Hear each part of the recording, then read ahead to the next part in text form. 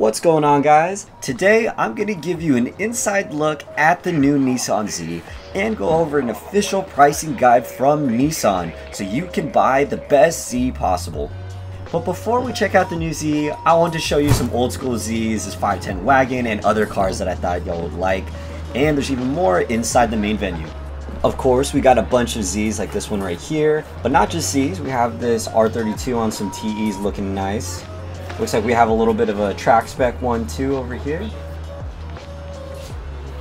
We got a couple hiding in the back over here looking nice and clean. But now, let me take you inside the garage where the Z is at.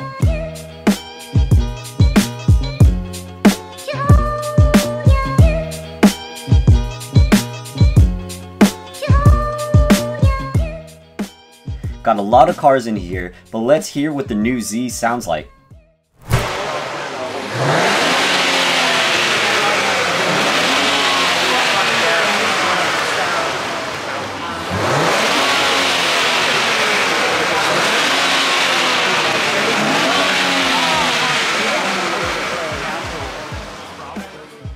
This exhaust sound will come from the VR30 DDTT, which is the same engine in the Q60 Red Sport, and will produce 400 horsepower and 350 pound-feet of torque. Wait, hold on 1 second. Okay, me from the future here. Nissan actually recently leaked their price ordering guide, which shows all the different specifications and different parts that you'll add for each given trim. So let me show you guys exactly what that looks like. Hey guys, little me here. Let's go over the vehicle price ordering guide for the new Z. Now, one thing to keep in mind is that this is the one for Canada, so it might be a little bit different depending on where you're at. Now, these are all the different items that you get with the different packages for the new Z. A couple of the ones that I'll go over right now or just highlight have to do a little bit more with a track-oriented feel and also just a day-to-day driving feel with the Bose audio system and also the better seats as well. We'll go over that in a little bit. These are all the different colors that the new Z comes in as well. The blue looks really great. That's the one that obviously this video is about, but I know a lot of us have seen like the yellow, for example, that also looks great. So don't think you can really go wrong here with any color. Now let's take a look at what the performance package will give you specifically. If you guys are really looking to buy a Z, I would definitely look at spending just like a little bit more money to get the performance package since it comes with so much stuff. So in terms of daily drivability, you get the Bose audio system, the better seats, the better steering wheel. So all the stuff that you touch on a day-to-day basis is going to feel higher quality, and also the Bose audio system is going to just sound a lot better as well. And then from a track perspective, you get the mechanical LSD, and you also get the bigger front and rear tires as well. Since no matter what package you get, you're gonna get the 400 horsepower and 350 pound-feet of torque twin turbo V6 engine.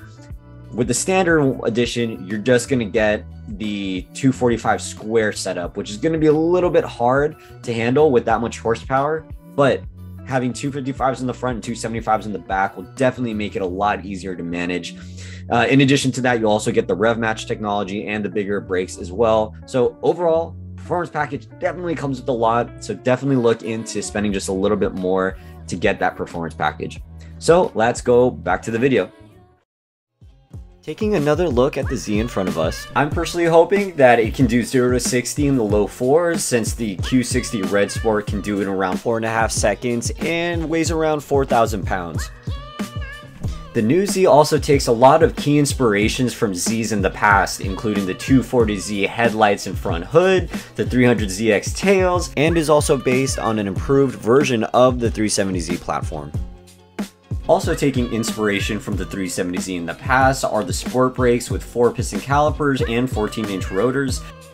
And this particular Z was fitted with Bridgestone Potenza S007s that were 255 in the front and 275 in the back. The new Nissan Z is a big improvement from the previous 370Z. Nissan has added a 13% increase in cornering Gs by enhancing body rigidity, adding a better feeling electronic power steering rack, and wider front tires. They've also added a new monotube shock design that results in a 20% reduction in dampening force to help minimize impacts over uneven surfaces. Nissan has even added an advanced launch control system that allows you to get the best 0 to 60 time as possible. Overall, the engineering team tuned the chassis, the cooling, the suspension, and steering to ensure the driver always feels connected with the car. Now, taking a look inside the car, we find a pair of sports seats that look pretty well bolstered, and will also come with either an 8 or 9-inch display with Android Auto and Apple CarPlay.